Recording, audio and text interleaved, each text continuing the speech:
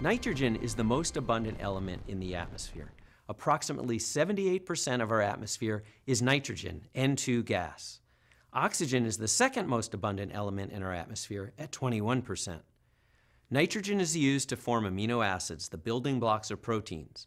Therefore, nitrogen is necessary to both plants and animals.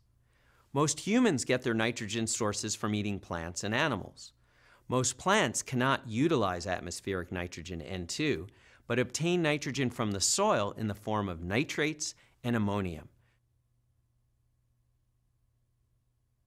Thus, the nitrogen cycle is a very important cycle to life on Earth.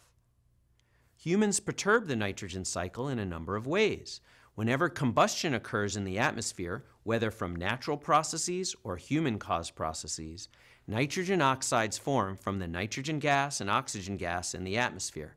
These nitrogen oxides undergo transformations in the atmosphere, and then the nitrogen is transported via the hydrologic cycle to plants and soils. Humans also affect the nitrogen cycle by synthesizing fertilizers, disposing of sewage, and contributing to agricultural runoff that frequently contain nitrogen.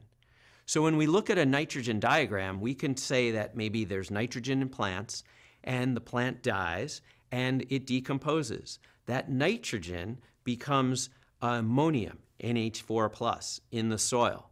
The ammonium undergoes transformations by bacteria and becomes nitrite and then nitrate.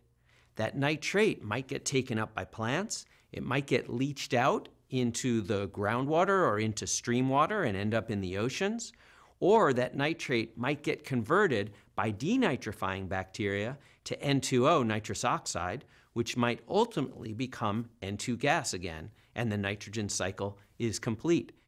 However, if that N2O hangs around and does not get converted back to N2 gas, it will work its way up into the atmosphere where it is a greenhouse gas. Nitrous oxide is a potent greenhouse gas. So those are some of the nuances, and each one of those conditions, each one of those changes might occur and might not occur depending on temperature, moisture, all sorts of factors.